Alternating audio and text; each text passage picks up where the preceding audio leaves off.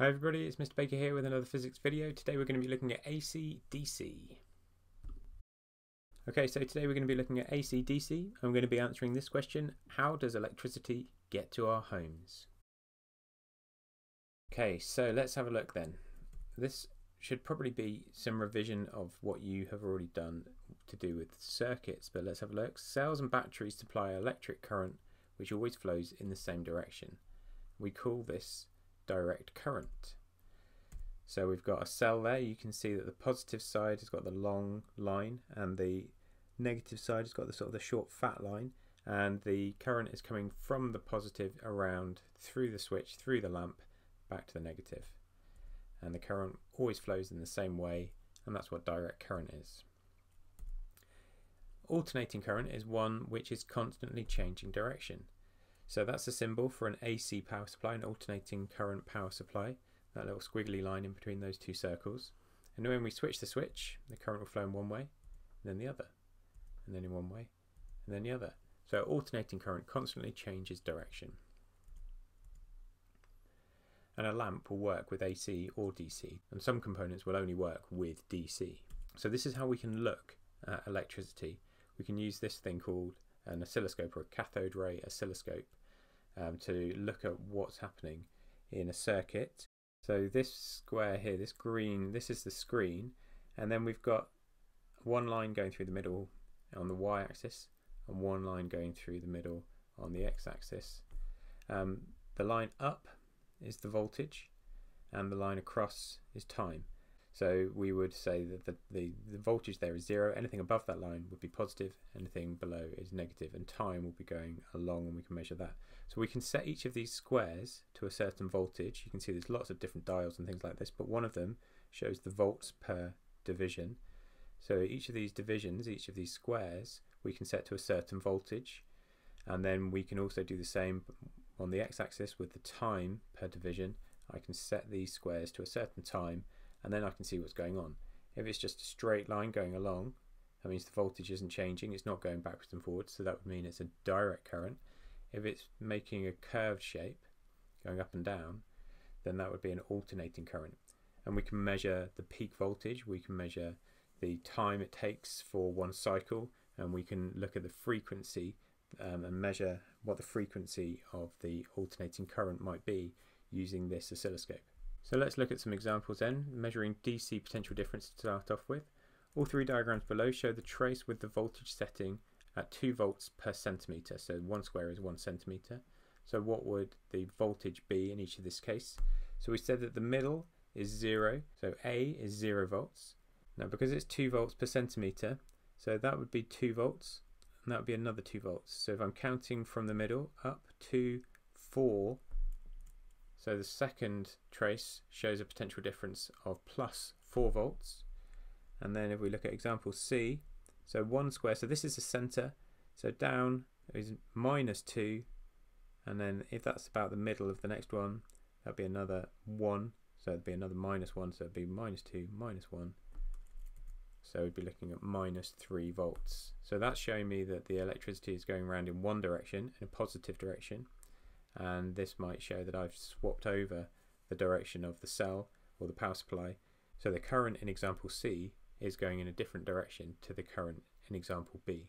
So let's look at another example where we're measuring the alternating current potential difference. If we let the time setting be 10 milliseconds per centimetre and the voltage setting be 2 volts per centimetre, in this case the waveform performs one complete oscillation over a horizontal distance of 2 centimetres. So if we have a look, so it goes up and down and back up to the middle in 2 squares. Each of these squares is 1 centimetre, so one complete cycle is 2 centimetres. Therefore the period of the waveform is 2 squares times the time for each of those squares, which is 10 milliseconds, so 2 times 10 milliseconds. So the period of the wave is 20 milliseconds.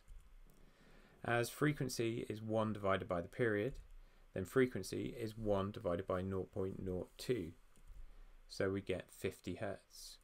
And this is actually the frequency of the electricity that's coming out of the plugs in our homes. We might be able to see some other things from this diagram as well. The peak to trough displacement of the waveform is about 5 centimetres. And we can see that. So if that's half a square, 1, 2, so we've got 2.5 above, 1, 2.5 below, so 5 centimeters. We've said that each of the centimeters is worth 2 volts, so it'd be 2 times 5. So it's peak to trough. We sometimes call this the peak to peak potential difference, and the peak to peak potential difference here is 10 volts. Okay, so let's have a look at what's happening in our houses with the mains electricity. So the electricity supply to our homes is called the mains electricity. It's an alternating current supply, and in the UK the current changes direction every 1/100th of a second. This means it completes a complete cycle every 1/50th of a second.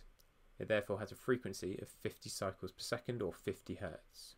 Our plugs are rated at 230 volts. This means they have the same effect as a 230 volt DC battery on devices like lamps. One side of the alternating supply changes constantly between plus 325 volts and minus 325 volts, and this terminal is called the live terminal.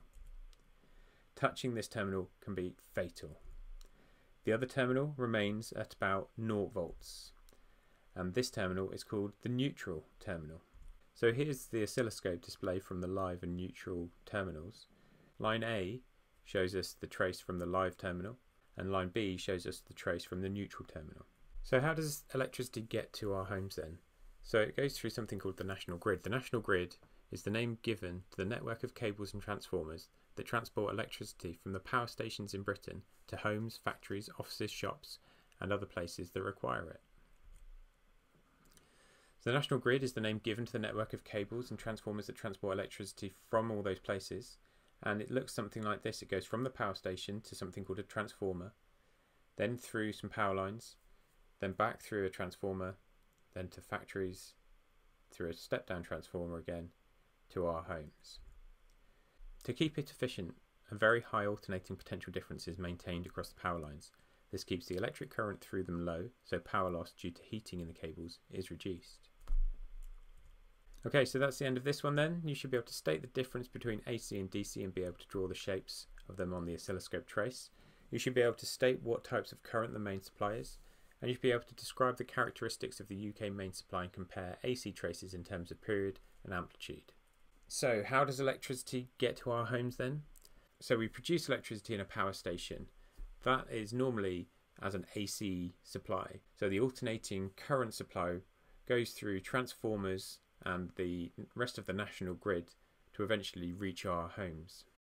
Okay, so that's been all about alternating current and direct current. I've been Mr. Baker. This has been another physics video, and I'll see you next time. Thanks very much.